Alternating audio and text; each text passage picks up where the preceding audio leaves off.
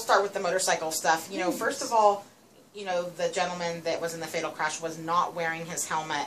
As from a law enforcement standpoint, can you just talk about the maybe importance, kind of similar to seatbelts? Well, yeah, in law enforcement we see a lot of crashes involving motorcycles, and you know, speed is a factor in the types of injuries that we do receive. But if people would wear their helmets, the injuries would be less, and I think deaths would be less.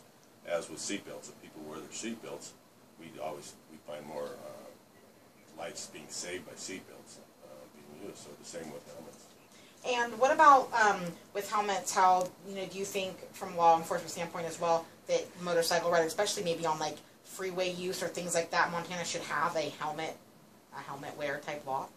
Well, it's the speed that is really the dangers on motorbikes. We do have you know, accidents in town with motorbikes. People don't recognize motorbikes as a vehicle, and they don't see them, but like they do see a car, so they crash into them. But the accidents on the interstate are mostly single vehicle accidents where they either go into a slide or lose control of their bikes. And a helmet at that speed, along with leathers and stuff, would prevent injuries. Yeah, so, and there is no, what is the law concerning safety and motorcycles as far as riders? What are they required? Adult riders are not required to wear a helmet in the state of Montana.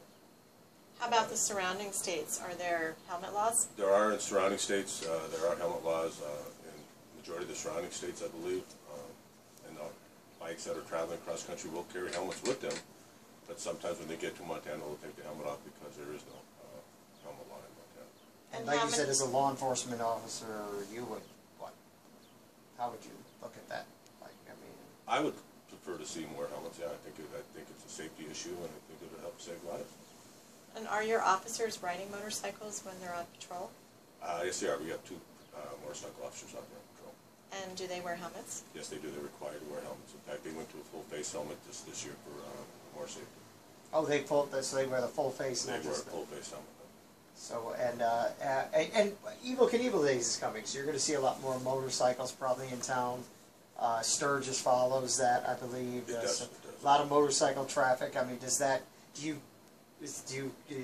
you concerned, or does this historically cause an uptick in motorcycle accidents? And we'll get more, in our area, in the city area itself, we'll get a few more accidents between vehicles and bikes, due to the fact that, again, when you're driving a car, you're looking for other cars coming, you're not really looking for bikes. Yeah, we'll see more of those type of accidents. As far as the interstates, I do believe they see more along the interstate. I really can't answer that question because I don't have those stats. But even in town, what would you tell drivers then? I mean, motorists, the car drivers, what should they do? You know, what I do is when I stop at the corner, I always say motorbike. I tell myself, say look for a motorbike, because again, you have to make a conscious effort to look for motorbikes when you're driving.